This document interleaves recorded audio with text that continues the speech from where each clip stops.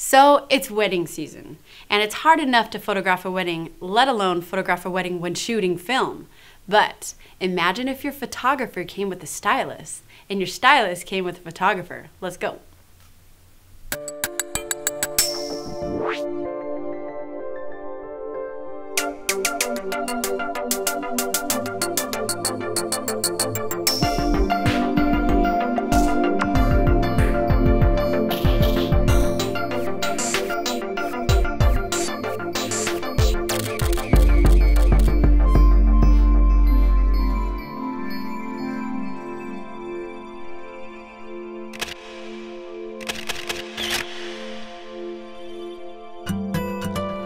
So we're here at Stearns Wharf in Santa Barbara. It's kind of the cool place to hang out in Santa Barbara. And we're waiting on the beach because Tanya and Tia, we're waiting for them to do a wedding today at Bacara. And I'm expecting something crazy because they said, make sure your cameras are rolling while we pull up. So we're just waiting. I don't know what's happening, but I'll give it. Oh my gosh. They're crazy. They're crazy. They're crazy.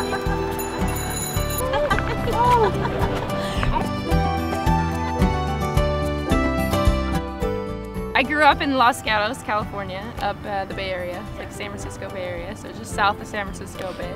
And, you know, I feel like I've not really changed since I was a kid. When I was a kid, I used to dress my friends up and take their pictures. Yeah. And it wasn't necessarily like the actual taking their picture part that really excited me, because that just sort of documented the part that really excited me, which was dressing them up and making them feel really good in their own skin while I took their picture. And I didn't have dreams of becoming or pursuing a career in photography. I actually thought I would be doing what Tia does for the most part, styling, wardrobing, hair and makeup, all that kind of stuff. I had a 10-year career in modeling before I ever got into doing what I do now. And Tia and I met, I counted, it's 23 years ago. I saw pictures in my head during photo shoots. When I would style it, I would do the hair and makeup and the wardrobing, and I had pictures in my head of what the end result should look like, And a lot of times on the shoots, I'd be even doing some directing, like, oh, what if the model did this, or what if she did that, Right. And every time the film came back, it was just a constant disappointment, like, I can't even use this for my portfolio, it just was not good. So I borrowed a camera from my brother. He had a 35mm Minolta. And I'm just like, I'm gonna see if I can do this any better myself. So God bless it, I did. And the modeling agency that I was working with at the time, they're like, the girls can pay you to do this. And I was like, really?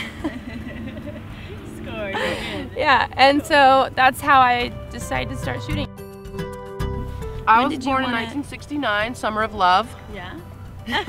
My parents were hardcore hippies. Look at the fur in her hair. There it is.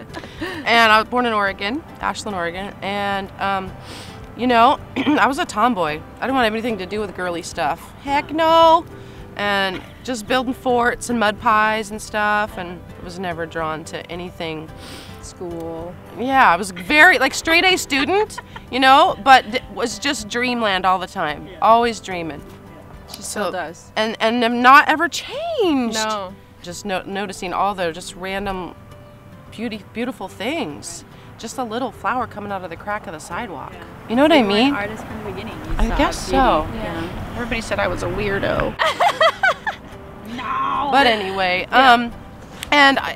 long story short, I found an agent and I was doing commercial modeling. I was only 5'7", so it wasn't like, Paris bound or anything, but was a vocalist and was doing some performance art and some going towards that. My agent said, you know what, you always come to your auditions so well put together, and why don't I just rep you as a stylist for a while? Okay, flying by the seat of my pants, always. And connected with the photographer she was working with, and we did testing, and that's where I met T. She was a baby model, and I was a baby makeup artist, and I did her first photo shoots. Wow. And then I went off about 9 years, and she went off about 9 years, and we literally did travel the world circuit, hitting up all the major markets for fashion. And then one day, I was in Oregon, because I've always kept a base in Oregon, and then she had moved up to Oregon by that time. Yeah. and I'm driving down the road in my hoopty, and I'm walking down the road. I she's locked walking my down keys the in road. the car. I'm walking down the road. And I'm like, T! I looked at her, I'm like, Schlosser? Yeah, Schlosser! I'm like, T! It was love at first sight. And then I realized by that time, she had been irritated with the photographers. Yeah. I was, as a stylist, was so bummed out constantly. And one day this photographer said, you just want to push the button too? Because I'm the kind of stylist that doesn't show up and just do makeup and then goes off and, you know, smokes or talks on the phone. Right. Or, you know, I do the hair, the makeup, the wardrobe. I art direct, I get involved with casting. It's just been that way since day one. It's not control freak, but it's just an overall picture. Yeah, so you have to at the end of the day step see out? the final result in your head, and if you don't, it's hard to do. Like, yeah. we kind of both just crossed over. Cross over. Yeah. And even working in a team, like with art directors and that kind of thing, it has to be the kind of person that is willing to let us do what we do best. And what we do best is help create the whole final product. And it's not just like, you know, I don't just show up ever on a shoot and push the button. Like, I have to have my hands in the ideas, the styling, the creative, every the little thing. Everything. It all has to, like, it has to be a piece of me, I think, and a piece of her. Why are you film? Why film? I've always been film. I've never shot digital. You know, I started shooting 10 years ago when that's all you could shoot was film, and I just never gave it up because it was so beautiful. And I bought a digital camera. I never got the results from my digital camera, and I never really ever brought it into my business. I would try, I would experiment with it, I'd play, I would try so hard to make them look good. And either I'm just a really horrible digital photographer, or I don't know, because I can't make them look like my film images. It lacks depth and richness. Yeah, it does. For me, it's like visually there's such a difference, and then when you're shooting, it's so different. Like, shooting film, it's like you shoot so instinctively and purposefully, and you connect. Like, my whole thing is I have to connect with my subject, right? I have to connect, and I have to get them, I have to pull things out of them. So in order to do that, I can't be looking down at my camera. I can't be worried about ISOs. I guess I worry about ISOs. I can't be worried about like white balancing it. I can't stop and break this thing that I've got to like check something. And if I did, I'd look at it and I'd go, oh crap, that sucks. I gotta do something, you know what I mean? It would freak me out. So when I shoot very like intuitively. I shoot more like from in here, you know what I'm saying? Like, I connect, I shoot, and I don't even think about it. But now it's so automatic that it's the easiest thing to shoot. Like, I don't understand how people are why they shoot digital, because film is so easy, it looks beautiful. And that's so opposite what people think. I know, but it's not true. It's just that's what they think. Yeah. But it also makes you in my opinion, it makes you a much better photographer, because every time I push the button, $2, $2, $2. So tell me how that would change the way anyone shoots. If they had to spend $2 every time they push the button, they're going to be shooting so that every picture counts. And also they're not thinking, oh, I can fix that in post, I can fix that in post, I can do that, I can do this to change it, I can do that. You're having to like, create a piece of art right there on the spot. Yeah. So everything happens in the camera instead of like, you know, if there's a hair, you know, you grab it and then you shoot it. You don't go, I'm just going to do it later in Photoshop. You know, and there again, we do use Photoshop to our minimal amount of Photoshop to our, if we have to, but it's like not the goal. The goal is to get it right in camera, and you know, even cropping everything. It takes me about an hour and a half to prep my bag, which probably is about average, before every wedding.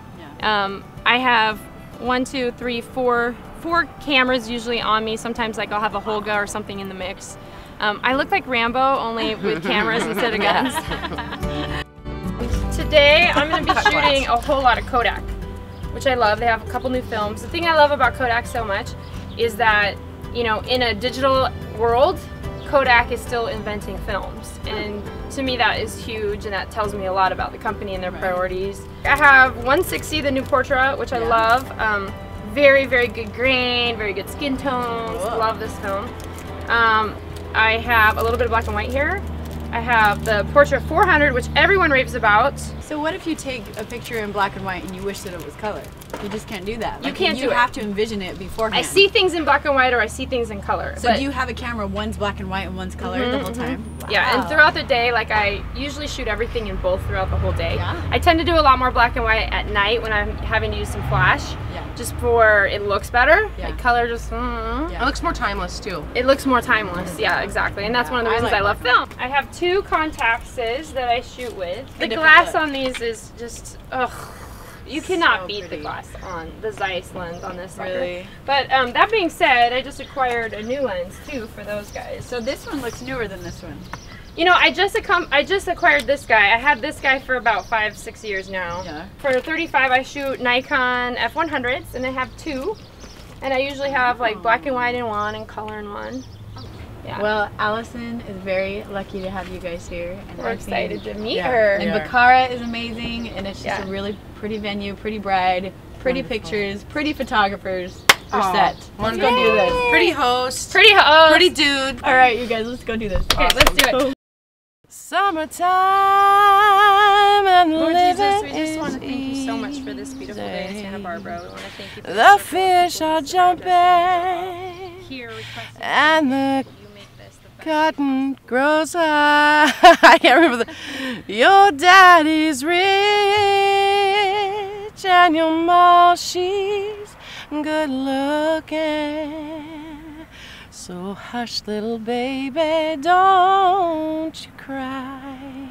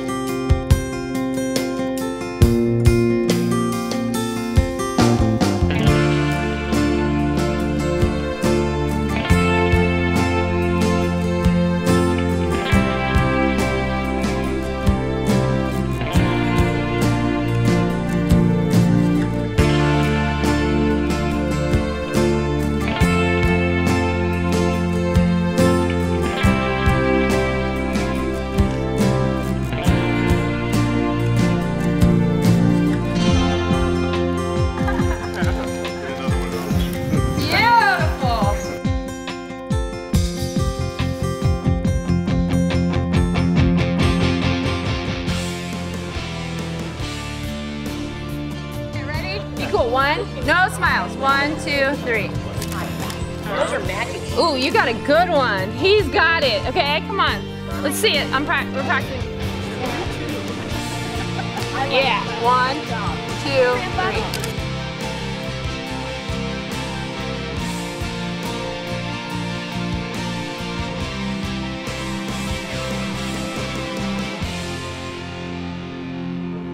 When you see me work, you won't think for a second that I'm stressed out. Even during family pictures is the most stressful time. Yeah. But I'll be like, okay, this is what we're gonna do, making it real light, because that's gonna, if they sense my stress, then they're gonna feel stressed. And my brain, when I'm shooting a wedding, is a little different than like some of the other projects that we do, because there's so much to think about. And normally on most of our shoots, it's all fun, a little dork energy thrown in. We have a rule that it's only positive energy on a shoot. We never allow negative energy from anyone on the set, anybody, because it just brings everything down. And the best pictures happen when everyone feels amazing. So that's like one thing that we make sure to bring. At weddings, sometimes it's a little difficult because you're dealing with so many different energies throughout the day, and you're more there to document all of that. And so it's a little different. Like, it's not my job to create the energy on the wedding, although I'll try really hard with the bride and groom when I have them to myself. Just a nice smile, laugh, laugh, laugh. Oh, you guys, so pretty. Go in like you're gonna give her a little kisses. Don't do the fish lips though. Just like you're gonna whisper something to her real close, real intimate. This is not bad. This is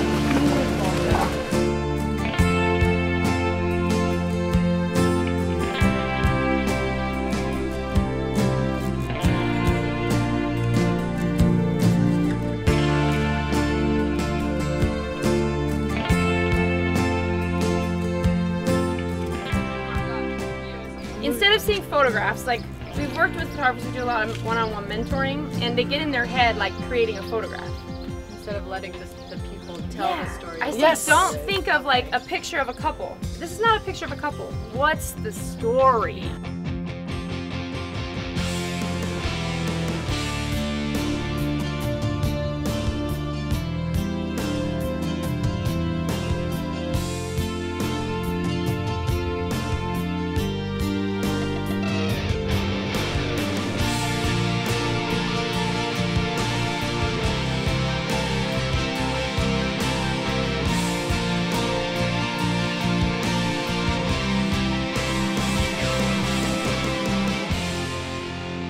That's what I dig about her, you know, as far as a person anyways, but just as far as a photographer as well. I mean, there's not like a disconnect between the personality and the professional photographer. It's all encompassed into one. Right. The motivation is not to make $1 million. The motivation is not to be the coolest kid in high school. The motivation is to just take what, you know, God's given her and like spread it to the world, which is, you know, whatever that means. Spread it to Santa Barbara, spread it to this bride or this model or this musician, or, you know what I mean? Like, that's the only thing we really get to leave behind. If you put that out in the world, people are drawn to you. They want that. That's what people really want. We love to inspire other people too. That's like huge. We started offering workshops not because we think that we want to make a lot of money on workshops, but because so many people kept coming and asking for help. How do you do that? And you inspire me so much. How can I have some of that? Like what I see in your work and your personality, and how? And that's why we decided, well, we better do some workshops so that we can help these people who obviously need it and want it so bad. Yeah. Like, most of the reasons why they're not getting what they want is because of the intimidation factor, because they're comparing themselves with this guy and that girl, and, you know, like they're looking around too much, worried about what's that guy charging, what's his equipment. There's too much looking around. Yeah. Stop that. Just chill out and be yourself. Obviously, there's room for learning and being inspired by other people, but it's a whole different approach. You know.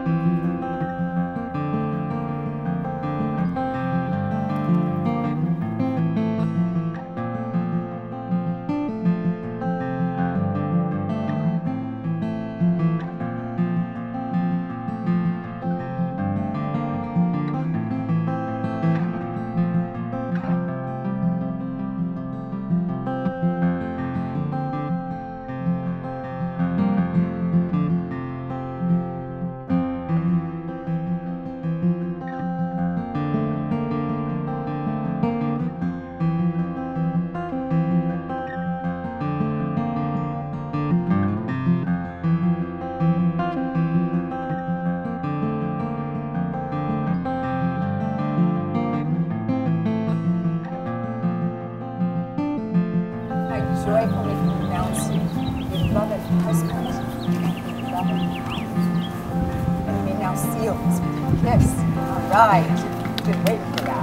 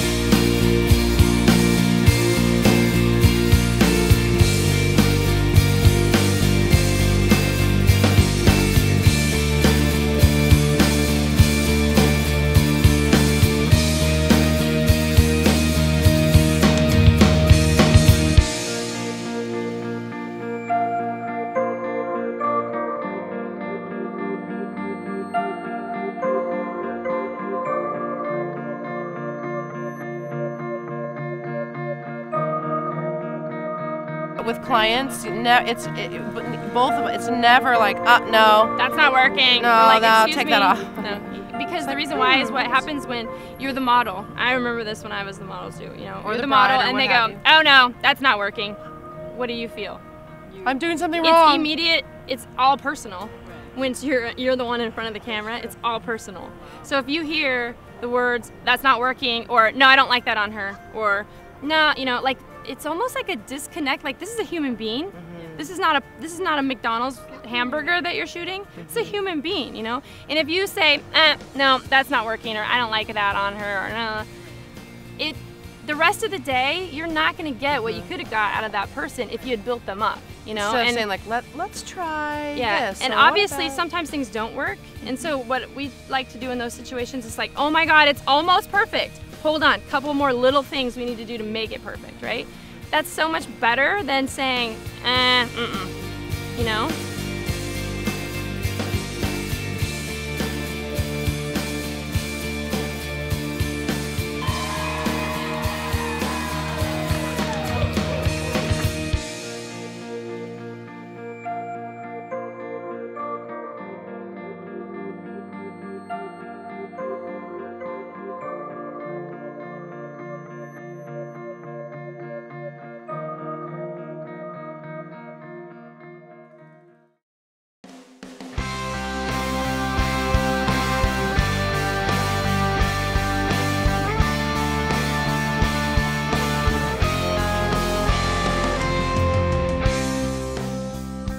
I always advise people in that, shoot from your heart, shoot what you love, don't shoot for the client, shoot for yourself every single time. Put your blood, sweat, and tears into creating the best pictures you possibly can, and the rest should fall into place. I would have to say that not everyone is your client. You know, not everyone's your client. Not everyone's gonna like you. Not everyone's gonna get you. And you have to let that go, and like she said, have faith that the people that are supposed to cross your path will cross your path. My biggest piece of advice for anyone is stay true to yourself. I never went to school for photography and I consider that a blessing to my work, not a curse, because I never learned what not to do. And I hear people tell me all the time like that I just break all the rules, but the good thing is I never really learned what the rules were, so I didn't know I was breaking them. I was just shooting things I loved that made sense to me and looked beautiful, and I don't know a thing about the Rembrandt or all of that stuff. But I do know that I love taking beautiful pictures of beautiful things and beautiful people. What I would tell our fellow humans and is to just find that deep love that you have, that we've all were born with, really we were, that before it was tainted by the world, and try to let that just seep out in your words, in the way you look at people, like smile at them.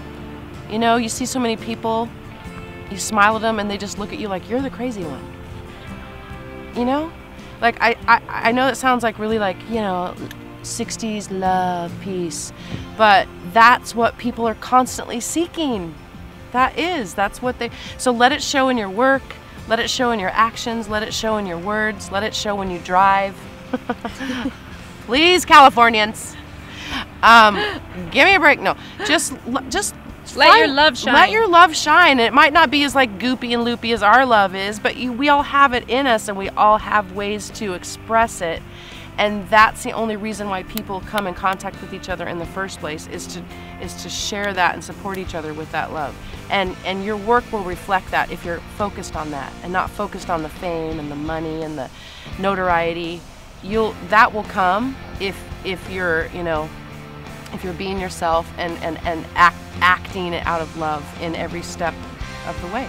I'm Tanja Lippert. I'm Tia Reagan. Together we're T T Dynamite. And we have officially been framed.